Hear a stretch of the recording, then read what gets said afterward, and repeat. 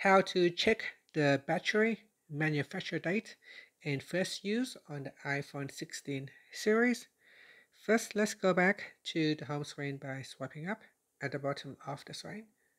Then from the home screen, tap on settings. Now in the settings page, we then scroll down and tap on battery. So it should be up here, battery, and then tap on battery health. Next, we go down to the last section. In here, you'll be able to view the manufacture date. On my device, it is August 2024. And the first time the battery has been used is in September 2024.